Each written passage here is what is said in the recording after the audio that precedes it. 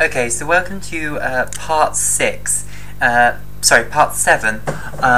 in our discussion of expectation values, and in this video we're going to calculate expectation value for a hypergeometric distribution. Expectation value for hypergeometric distribution. Now, the way to do this problem is to construct the random variable, mapping our probability space onto the hypergeometric distribution as the sum of lots of other other random variables which map our probability space onto Bernoulli spaces, and then it becomes a lot simpler. So that's what we're going to do. So remember, and then we can just apply linearity to say that the expected value of the hypergeometric distribution is just the expected value of all these Bernoullis added up, and we know what the expectation value of Bernoullis is. Okay, so let me just close the blind so that the sun doesn't reflect off the paper too badly. Okay. So, let's just have a recap of the hypergeometric distribution. So remember, a probability space that has the probability properties of the hypergeometric distribution is, well, it has a random variable which is distributed hypergeometrically.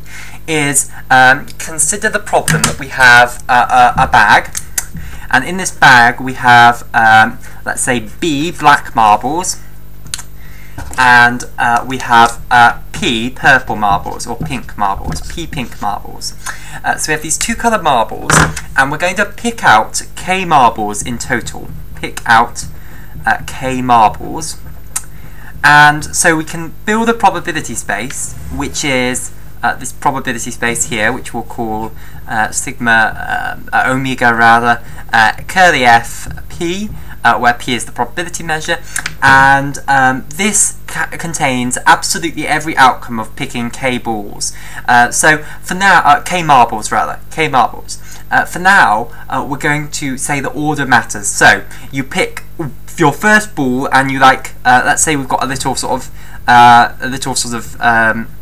don't know what to call it, an array of boxes, and you put your first ball in box 1, box 2, box 3, all the way up to box K. So order at the moment does matter. So you might pull out a black marble first, you then might pull out another black marble, then you might pull out a pink marble, a pink marble, a pink marble, a pink marble. So that would be an outcome. So in here we'd write B, B, pink, pink, pink, pink, and here K is clearly 6, but K could be some arbitrary number. So we've got all of these possible outcomes. Okay, so we know that the hypergeometric distribution, which is what we're after, we'll call this big X. This is a random variable, and it maps this probability distribution onto the number of pink marbles you have. So X is going to map a single outcome S, and it's going to map it onto the number of pink marbles you picked out, of pinks you picked out.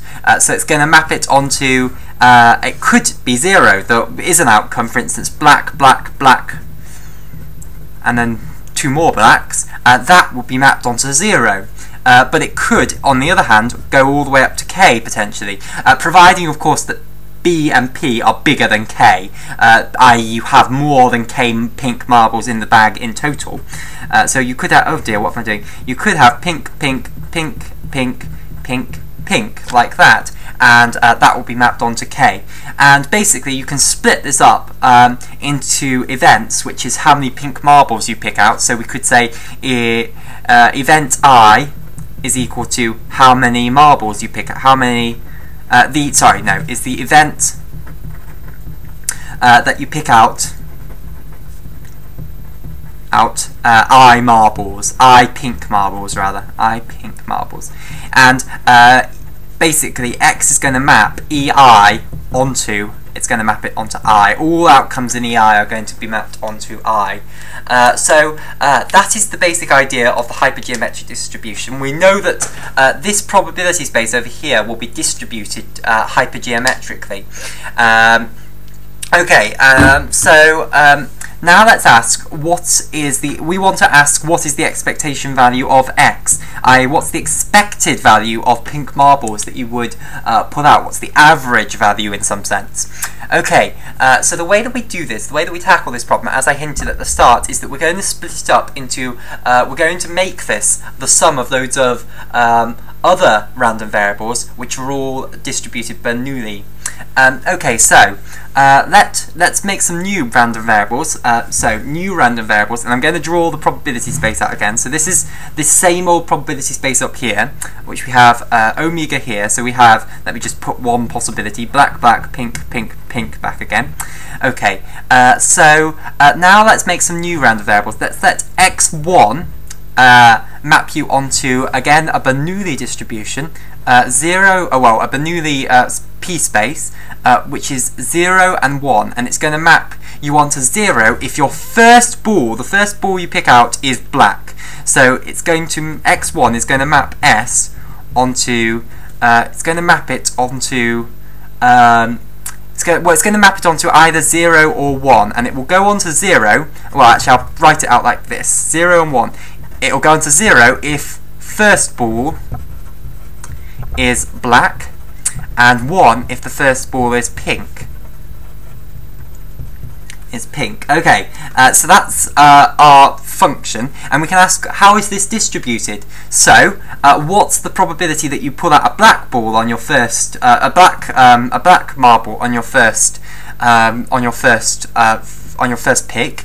Well, that's going to be the number of black balls over the total number of balls, b plus p, and so the probability that you pick out a pink marble is going to be p over b plus p, and those obviously add up to 1, and we could say that x1 is distributed Bernoulli p b plus p. Okay, so that's a Bernoulli distribution. Then we can make another random variable. We can make another random variable. We can make, let's draw the probability space again. This is sigma omega, black, black, pink, pink, pink, and we've got another random variable here, x2, which again is going to map you onto 0, 1, and it's going to map you onto 0 if the second pick is black, and the first pick, it's going to map you onto 1 if the second pick is a pink marble. Okay, so there's another random variable, and we can ask, how is this one distributed? And people get confused here because they start thinking, well, how do we work that out? What is the chance that the second ball is pink and the second ball is 0? Surely it depends on what your first pick was. So it's not gonna be the same as this. That's incorrect. The probability that you pick out that your second choice is a pink remains p over b plus p, and the probability that you pick out a black ball remains b over b plus p.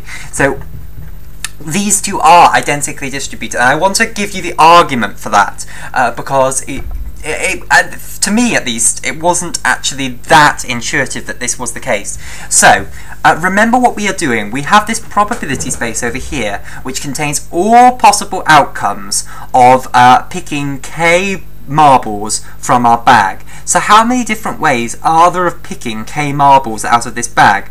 There are b plus p marbles. So you could put b plus b marbles in the first one. You could put b plus p marbles in the second one. You could, b plus p minus 1 marbles in the second one, and you can continue this on. So you could get b plus p all the way down to b plus p minus 1, and it goes on down to b plus p minus k minus 1. Okay, so that's the number of ways of picking k marbles from the bag. We want to know how many of those choices would give you a pink marble in the second position. So we now we're saying the second position is going to have a pink marble in it. How many options are there? How if outcomes are there that all have pink marbles in the second position. So the second position is now set, but how many things can go in the first position? Well, that's b plus p minus 1 things, because you've taken that pink marble, so there are now b plus p minus 1 things that can go in there. Then in the third position there are b plus p minus 2 things, and it goes on all the way down to b plus p minus k minus 1 things. So there are k minus 1 spaces still to occupy. So you might think, well, why isn't this k minus 2? And the answer is that it started off at b plus p minus 1. So if you count up how many terms we've gone through there, we have k terms, which is the correct thing. This, if you count this through, we have k minus 1 terms, which is correct. Because this goes all the way down to minus k plus 1, which is going to take us 1 above b plus p minus k, which is correct. So if this has k things, then this obviously has k minus 1 things in the term. Okay, so this is the number of ways that you can, the number of outcomes which have a pink marble in the second position. Therefore, the probability of you having a pink marble in the second position. Oh, sorry, and I've made a mistake here. How many different pink marbles were there that you could have put in that second position? You could have put p there. So the probability that you get that you have a p in your second position is this divided by this, which is going to be p over b plus p. And that argument works the same whether or not you're in the first, second, third, fourth, or kth position. The probability that you have a pink marble in that position is p over b plus p, and the probability that you have a black marble is b over b plus p. Okay, so basically what you can do is you can continue defining random variables like this, and you can go all the way up to xk, which is going to map s, an outcome, onto 0 if the kth marble is black, and 1 if the kth marble is pink. So what we have is we have k identically distributed Bernoulli distributions. So we could say that xi is distributed Bernoulli p over b plus p. So we have all of these k distributions, k random variables, which are all distributed in this identical way. The problem is they are not independent, and the reason is that if you get a pink marble on your first pick, that affects the probability that you get a pink marble on the second pick. So they cannot possibly be independent, because otherwise it would say that even if you got a pink marble on your first pick, the probability of getting a pink marble on the second pick would still be p over b plus p, and obviously it's not.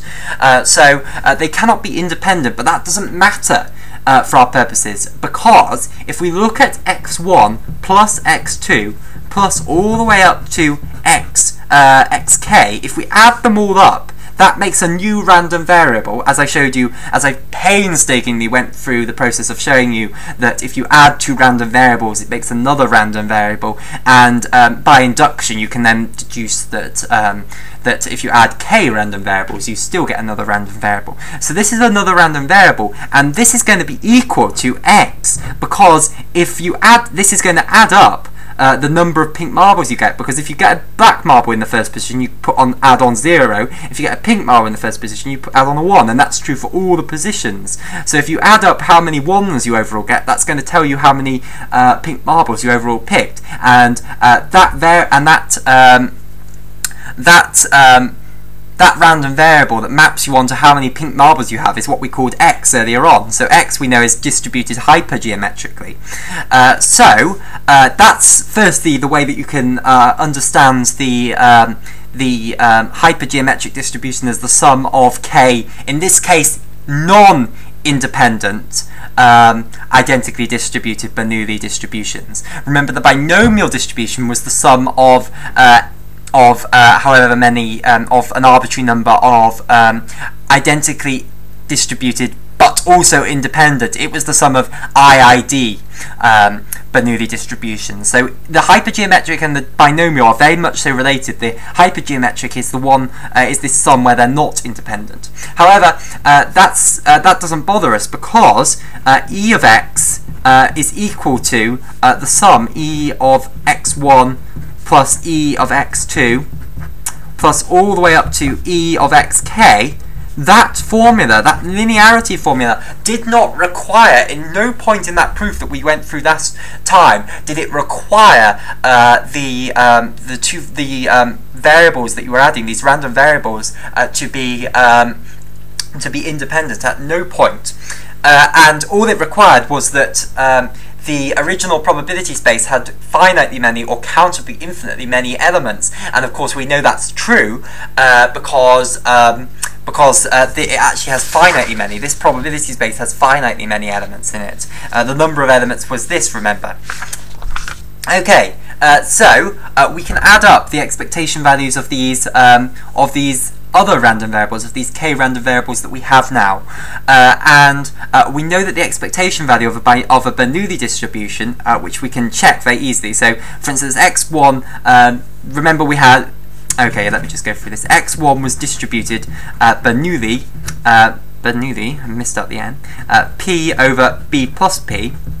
So you have two options, 0 and 1. So if we want to calculate E of x1, that's equal to the sum over every single value that x1 can take on. So I'll just put over all values that x1 can take on, of x times the probability of that x1 is equal to x. So it's equal to the 0 times the probability that you equal 0, which is b over p plus b, plus 1 times the probability that you equal 1, which is p over b plus p.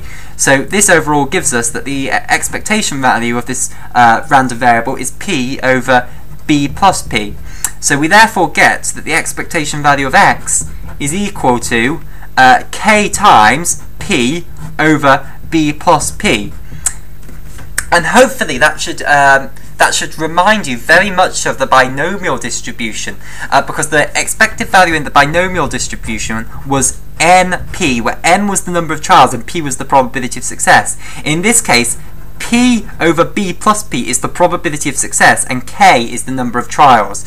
So that's the expectation value for the hypergeometric distribution. K is how many balls you pick out, p is how many pink balls there were, b is how many black marbles there were, and p is the number of pink marbles there were. Okay, so I've obviously switched between marbles and balls continuously, but I hope that hasn't confused you. So that is how you calculate the expectation value of the hypergeometric distribution, by viewing the hypergeometric distribution as this sum of k non-independent but identically distributed Bernoulli distributions.